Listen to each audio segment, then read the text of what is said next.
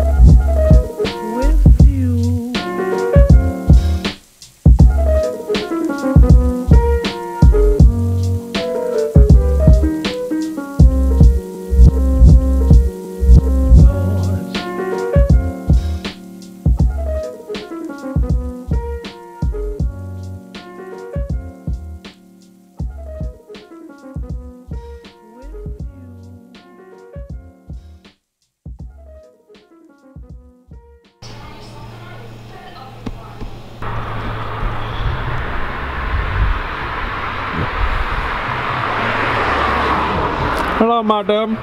That bloody paparazzi trying to get me. Oh, it looks fantastico. It look a yeah, Ollie and Bill. It's a fantastico.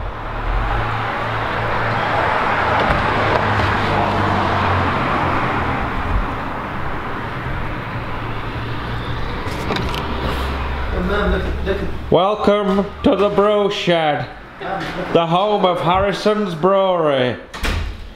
Feast your eyes on this wonder. I wonder what's on the bar. Oh, friggin' hell, bud. We've come a long way since Idle Valley. Oh, look at the selection. I wait from uni lives in Retford. What? What do you mean no stouts? There's no stouts. No stouts. You call yourself a barman? More.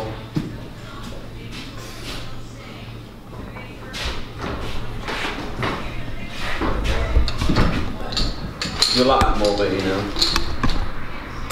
Oh, So, I like Moore's beer. You don't like Moore's beer, do you? Hold on. I like their beers. There's no thingies in them, is there? What? There's no sparkling. They're the ones from next door. Right. Right, chuck us the bucket, open it up. Ciders. Yeah, I really like this. This is like that beer. My Passion back fruit IPA. My back is a piece of them with all them cakes with all that. I know we have fun Tastes like